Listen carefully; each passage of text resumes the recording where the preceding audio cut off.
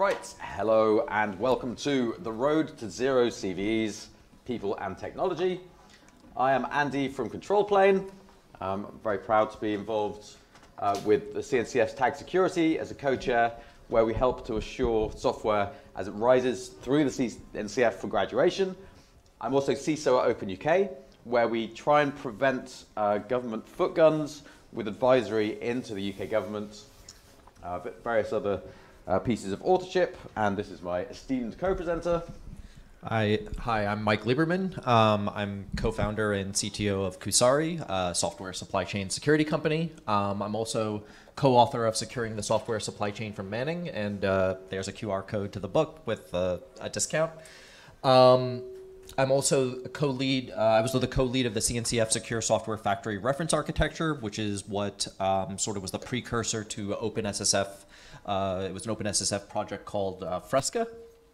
I'm also a member of the OpenSSF Technical Advisory Council, a member of the SLSA Steering Committee, a lead on the CNCF Tag Security, working with Andy quite closely, and also co-creator and maintainer of GUAC and OpenSSF Incubating Project. And if folks are interested a little bit more on that one, giving the talk after this one, where I'll be giving a demo on that. And now handing it back off to Andy for next few slides. Wonderful. I'll try and move these out of the main line. Okay, so let's start with a definition. What is a CVE? It's something we didn't expect that does something bad.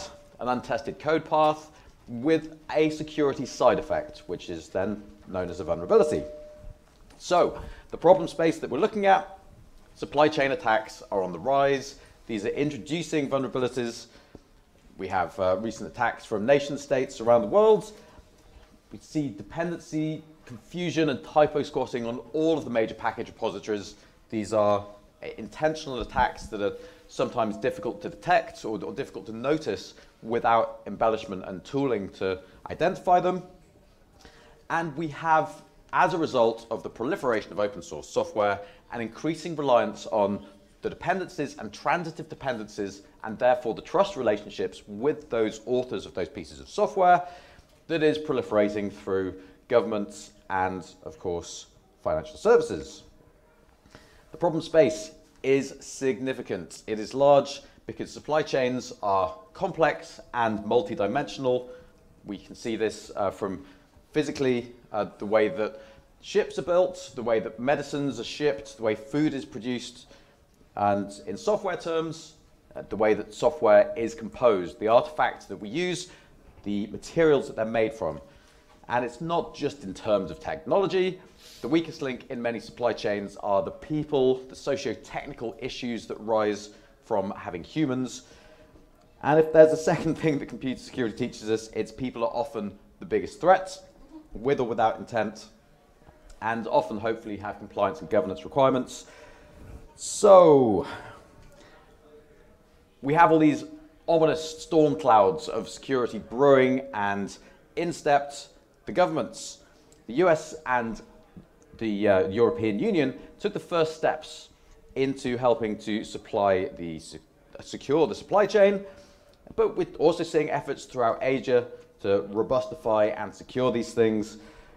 Regulations and legislations are being developed, like the US executive orders, the European Union's Cyber Resilience Act, and these are not just regulations. Governments are actively trying to help provide guidance to people building and utilizing open source software.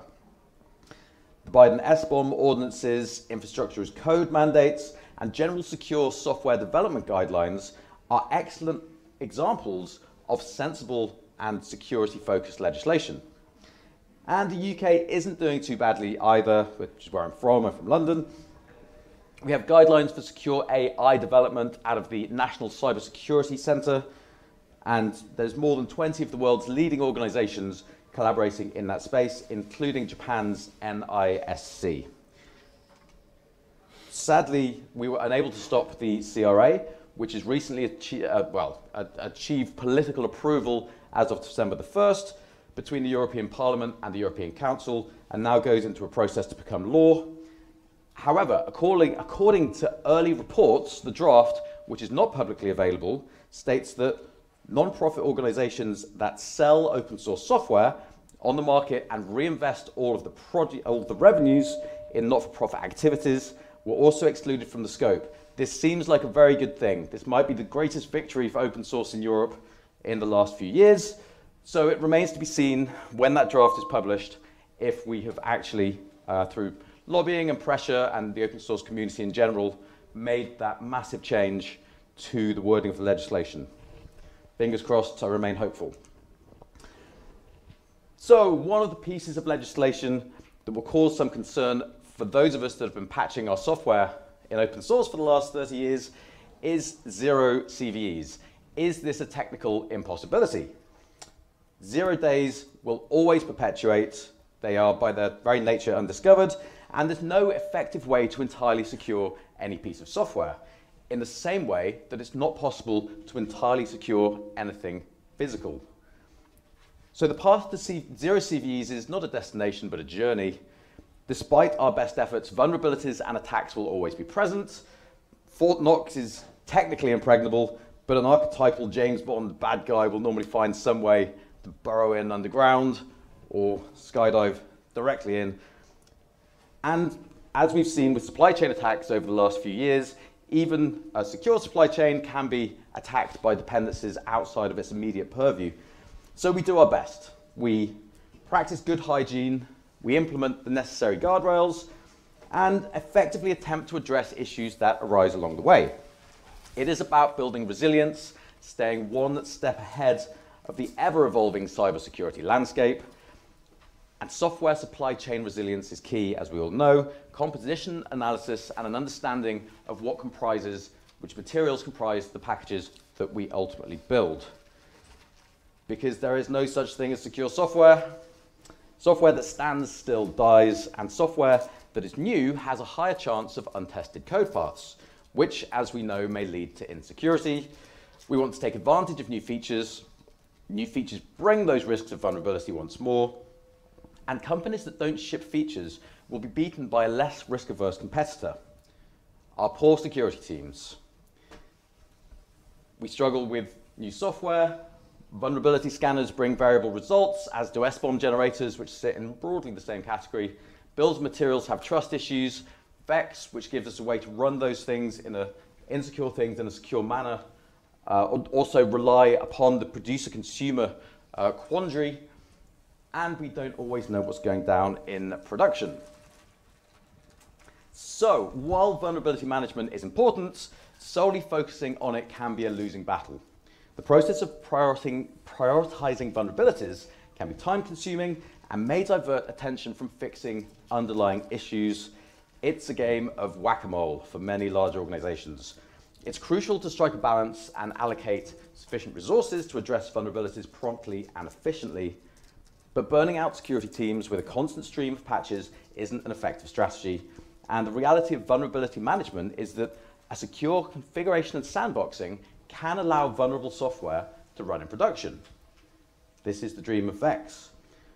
So it's not all bad. Despite proclamations that software should be shipped without vulnerabilities, they are a fact of life.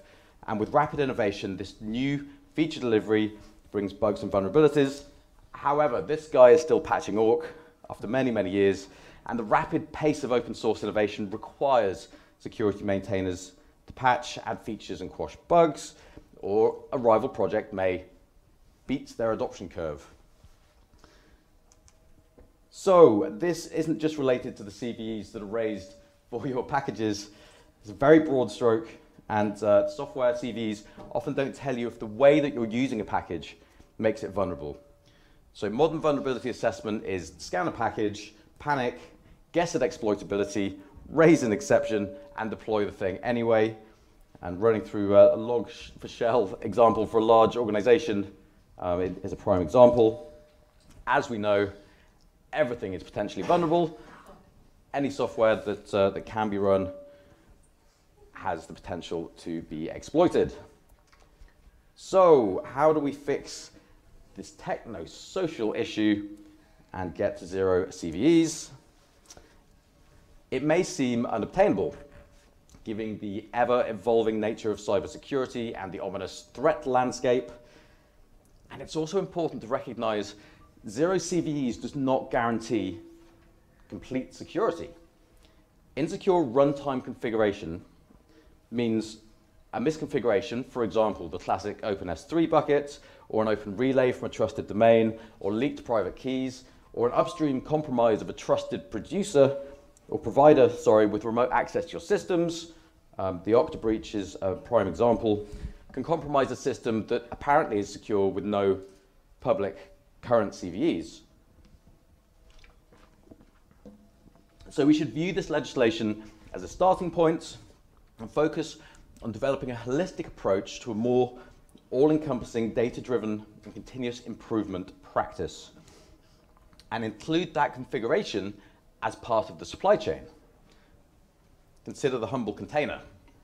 A container with no CVEs, with immediate remote code execution vulnerabilities from web or public-facing sockets, is theoretically secure. But again, 0 days are a fact of life. What is apparently secure based on the CVE scanning landscape today does not mean it is secure tomorrow, or indeed that it's secure on that ominous 0 day. So when one turns up, a remote attacker is able to compromise that container, gain local access.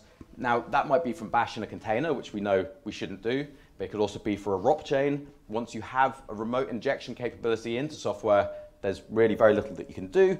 So it's about building out defense in depth. The policies in that container are its last line of defense. We're talking Linux-based security contexts, AppArmor, LSMs, SE Linux. We're talking network policy. These things just come one step before intrusion detection.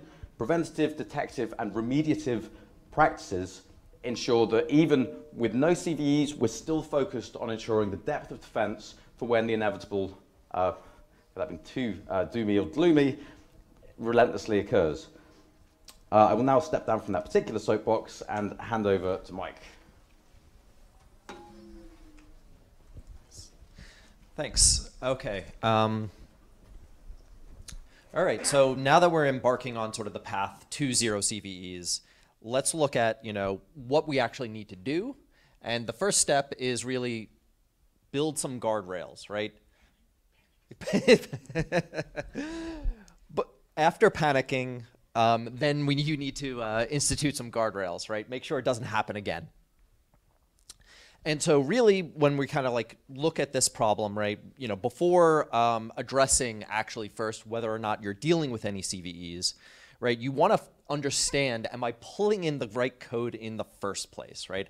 And what am I actually, when I look at the landscape and I'm like trying to figure out, hey, what packages should I download? Am I downloading from the right place? What are the sorts of things I need to do there, right? So, you need to start building a deep understanding of your supply chain. So you start leveraging tools like Sigstore, SLSA, GUAC, policy engines, that sort of thing, to ensure sort of the integrity and security of the software you produce and consume. And really, this is a great diagram from Isaac Hepworth, supply chain. He's one of the co-chairs of the Supply Chain Integrity Working Group in the OpenSSF. And so when you start to really look at this problem, you start off with a trust foundation, right? Who is doing what in my supply chain? Whether it's a bad actor or a good actor, who is doing what? Then you want to be able to kind of say, what sorts of claims are being made about my software, right? Who is building that software, and what are they claiming about how it was built? Who is claiming, what dependencies, what things depended on what, right? What information about, for example, VEX, as Andy brought up before. And then you want to be able to take all that data, you want to aggregate it all, you want to analyze it, and then you want to be able to build sort of policy and insight on top of that to then actually action on it and understand, am I blocking that bad stuff from getting into my environment? Am I only pulling in stuff that I expect? All right, so it's also important here to recognize that not all practices will apply universally to every vendor or open source dependency. We will explore alternatives and suggestions tailored to different contexts, ensuring that even if you are not using specific frameworks like SLSA, you can still adopt secure practices when consuming software. So this is stuff like OpenSSF S2C2F, which is a framework that looks at, like, if you're not using the latest and greatest, what sorts of things can you still do to protect yourself, especially when you're ingesting software, right? And the ultimate goal here is to enhance security across the board.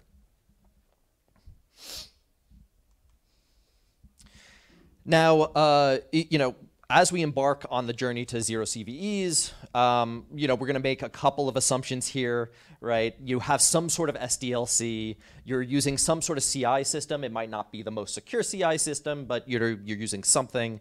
You know, you have a source repository. You have some sort of package cache that you can use to actually do the stuff. You're not just, you know, the assumption here is you're not just, you know, building off of your laptop today and just kind of, you know, copying it onto a USB stick and plugging it right into a production server, right? You have something. That's bad. All right, so now really when you start to look at, you know, the supply chain, you start to look at how you're building your own software, you want to really make sure that you're incorporating, you know, as you, that you're incorporating from trusted sources, right? And you want to make sure that those parties are trusted, that, you know, they're reliable, all that good stuff, right? Now, ideally, these packages should be signed using frameworks like Sigstore, you know, using stuff like Tough, which is the update framework, to ensure their authenticity and integrity. If that's not feasible, you know, you might want to consider building from source or providing, you know, or performing checksum validation and that sort of thing. Right. Trusting software providers requires a thorough assessment of their security hygiene practices. Ideally, software should be built using frameworks like SLSA. You should be scanning the repos with stuff like OpenSSF scorecard. You should also be potentially using in-toto, right, like to essentially validate the end-to-end integrity of how that software was, you know, written, how it was built, how it was packaged, and so on. And then alternatively, you might want to consider building from source, conducting source and package scans when you can't do that sort of thing. Now, you know, so next up, right, so when we start to look at understanding your sort of software ecosystem here, it's crucial, you know, really, at the end of the day, a lot of this is about understanding what's in your environment and understanding what's in your supply chain. And so you want to be able to maintain an up-to-date software inventory. This can be achieved through tools like GUAC, which is now an OpenSSF incubating project. And you want to be able to sort of look at you know, what's running on what servers using stuff like OS query. If those options aren't available, you might want to sort of consider you know, regular vulnerability scans, leverage a configuration management database, which I know is a little old school for some folks. And you want to be able to sort of have some way really of managing and tracking your software assets. And each of these things really is building on the last. And you know, a key note here, right, is keeping track of everything is important. And only figuring out if you're impacted when a major CVE is discovered is bad, right? If we go back to log4shell, the word, you know, you should not be looking at where do I have log4j in my ecosystem when log4shell happens. You should know where log4j is in your ecosystem. And when a log4shell happens, you should be able to say, great, I know it's running on these servers. This is what needs to be updated.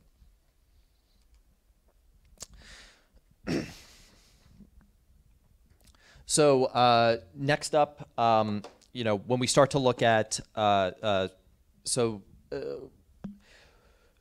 finally, one of the final pieces really is you want to now that you have an understanding of your, you know, what's in your ecosystem, what's in your environment, you want to be able to start establishing consistent policies and rules to actually action on what's in your environment.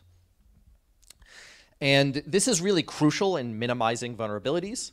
right? An ideal approach involves using policy engines like OPA or Kyverno, which query sources of truth like GUAC in conjunction with stuff like artifact proxies.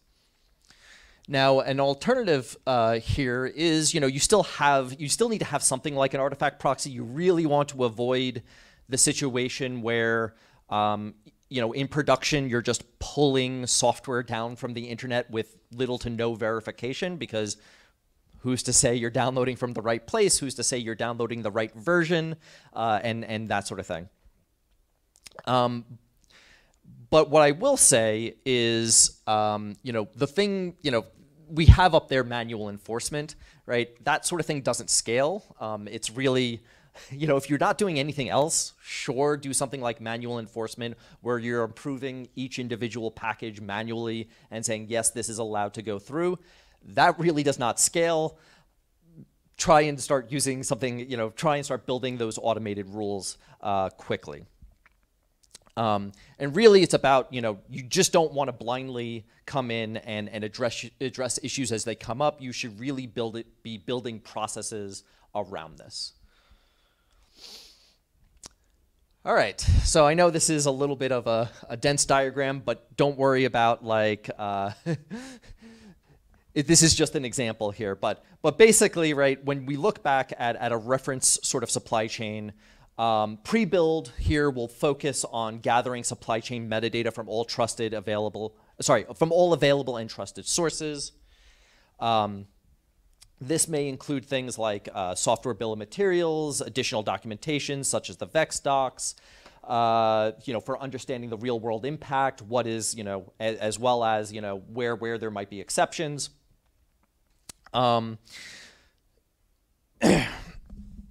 So another thing that's actually mentioned here is GUAC, and we'll take a look at that in a moment. But all this information really that's coming out of here, like the S-bombs, the VEXs, the salsas, et cetera, really needs to be analyzed to understand if there is actually a risk. Just because, something has a vulnerability doesn't mean it can be exploited, that sort of thing.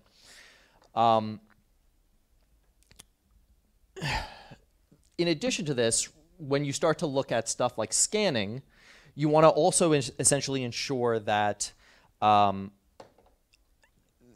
that generally, are there any code smells? Because once again, it's not just about CVEs, and it's not just about the known vulnerabilities. It's about really understanding inside of your environment, is there something that's suspicious as well?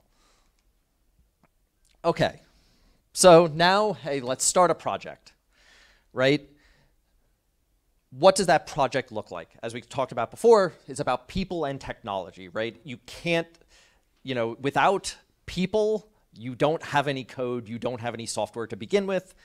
And if you just have the technology, if you just have the people, obviously there's no technology to actually do anything with.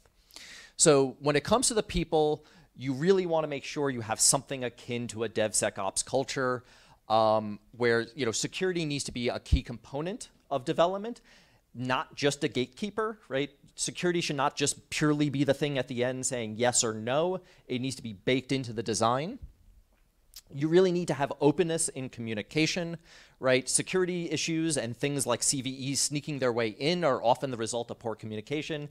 How many folks have been told, hey, there's a CV in that library when you're in front of a change approval board, and you're like, why did you not tell me that 3 months ago when I ingested the library? And you also want to have clear responsibilities, right? We're all human, and developers are being asked to do more and more each and every day. Developers are being asked to understand everything about configuration, whether it's open tofu or being asked to understand front-end development, back-end development, all that great stuff. And honestly, being asked to also understand salsa, S-bombs, et cetera, VEX is going to be very difficult, so make it easy. And so when we kind of look at technology here, really, it's about, you want to have a secure source repo. That means really be building stuff from a repo template that is secure. You want to be able to use those source scanners, as we were talking about before, like SAST and DAST. You want to be following best practices in just general code writing. You want to be able to, when you look at securing the build, right, you want to be able to protect what are the build pipelines in the first place. You want to be able to protect the build control plane. And you want to be able to actually go and say, is the workloads themselves being protected? And then when we look at the packaging, right, you want to be able to essentially say, hey, are the output signed? Am I getting that provenance in some way, SLSA, whatever? And then you also want to essentially scan the package still, once again, for issues. And then when you go and ingest all this stuff, you want to verify, verify, verify. That's really the most important thing, because the way that these CVEs often get in is you just didn't check. Okay, so now that I talked about it a little bit abstractly, why don't we actually talk a little bit more, once again, to reiterate what are the actual things that we're trying to hit here? What are the specifics? So that means like small cross-functional teams with security capabilities baked into the team, as opposed to it being something sort of tacked on at the end. Security should be part of sprint planning. It should be part of how you look at sort of budgeting, how you look at how long a feature should take, right? That sort of thing. If you are starting something that's going to include a whole bunch of new dependencies, are you taking the time to understand whether or not you are pulling in stuff that is secure? You want to make sure you have enough people with enough expertise. You don't want to have a team that is completely stressed out, that is doing too much. They're going to cut corners. They're going to include software that perhaps hasn't been fully vetted, hasn't been verified, all that good stuff. And then probably one of the most important things is you really want to make sure you have leadership with the motivation to contribute to the open source community.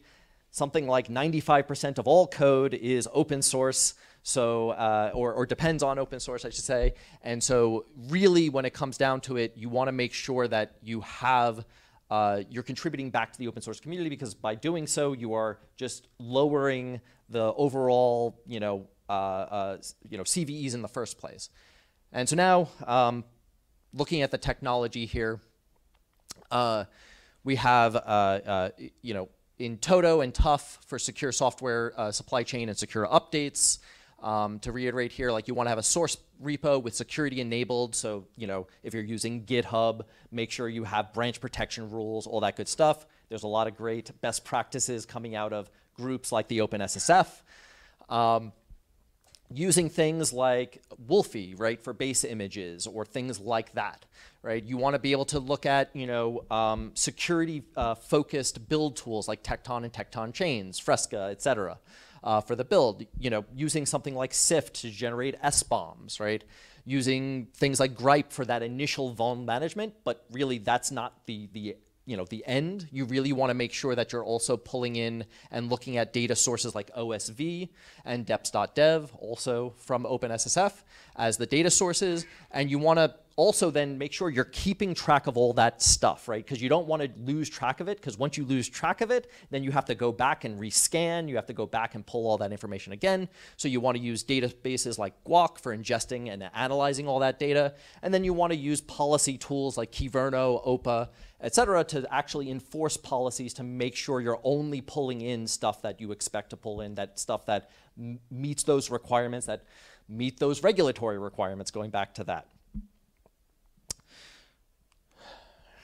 All right, so now finally to kind of tie it all together, what are the, what are some of the key takeaways here? So you want to have security hygiene activities, right? These sort of tend to correlate with improved security health.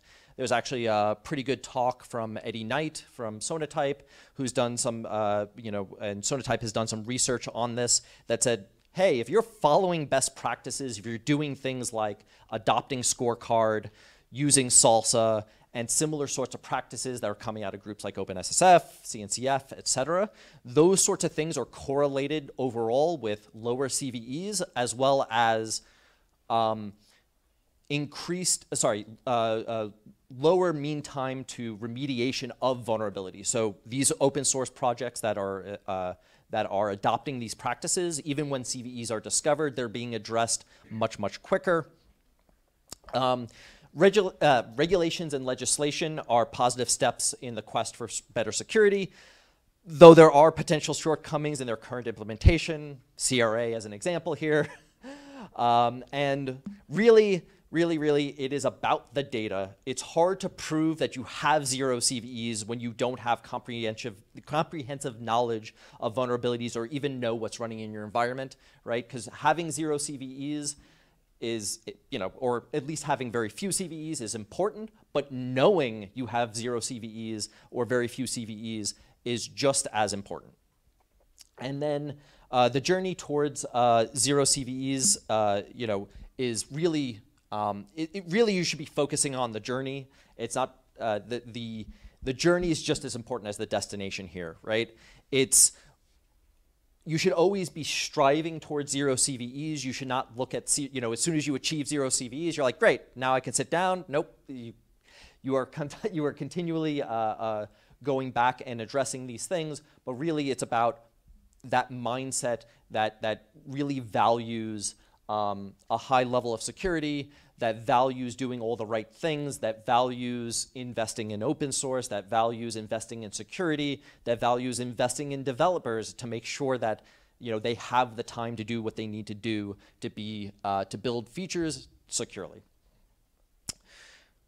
And then back to Andy. And this is a shameless plug for Hacking Kubernetes. It's available for free for the on the download. Thank you very much for listening to our presentation.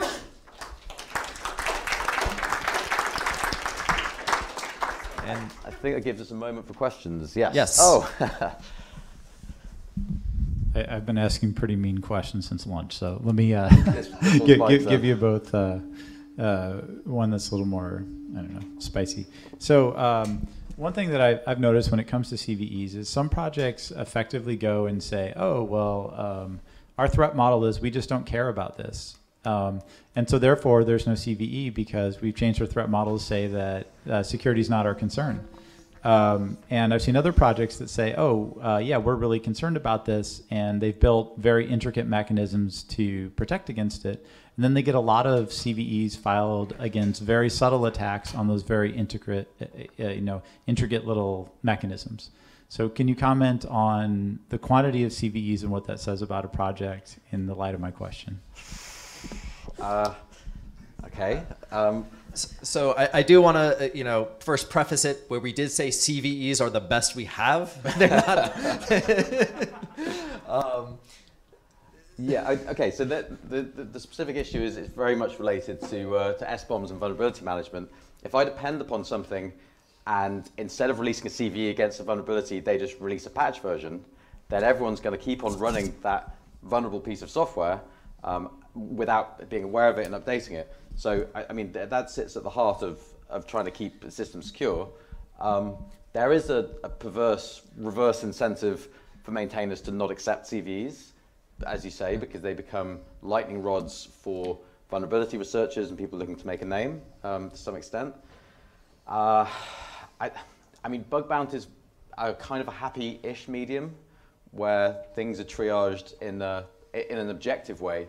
But then to stand that up for an open source project is quite potentially expensive or not something that the maintainers have time to do.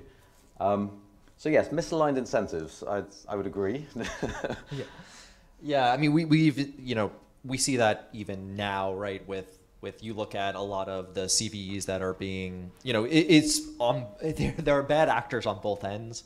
You have projects that are turning down real CVEs, and then you also have vulnerability researchers looking for every single bug in some test code or every single bug that is every single edge case in a regular expression that can only be hit in highly specific circumstances and wouldn't really affect much anyway, which is kind of why I think we keep kind of going back to the thing where the focus is more about understanding what's in your supply chain, really looking at it more holistically, really applying things that we have seen correlated with actual security, things like what we've seen in Scorecard and various OpenSSF best practices and so on, and things that we see in the CNCF and the threat modeling there.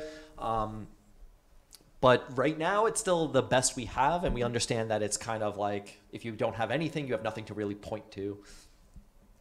And I guess the secondary point that we glossed over is VEX, the vulnerability exploitability exchange formats, which kind of goes some way to this. So let's say I raise a spurious CVE in Mike's project, and instead of having the time to debate it with me, he's just like, yep, fine, okay, we can patch it, it's easy, and then updates the version. He or another security researcher could then publish this VEX document saying you can actually still run this version because the exploitability of that bug, I mean, it's in a piece of test code. It's a prime example. We either tree shake, or we don't ship tests to production, or something of this type. There is a whole different set of concerns that come with trusting somebody to bypass your security scanning. And if it's a third party, I mean, then who do we trust in that case? If the vendor produces a VEX to say something deep in my transitive dependency graph is actually not vulnerable, well, then you could probably trust the vendor, but then they've got some work to do. What about security researchers who are third parties in this, in this question? And then one has to establish a trust relationship with those researchers as well. So yeah, I'd love to see VEX take off a bit, but that question of fundamental trust is unanswered. Any other questions?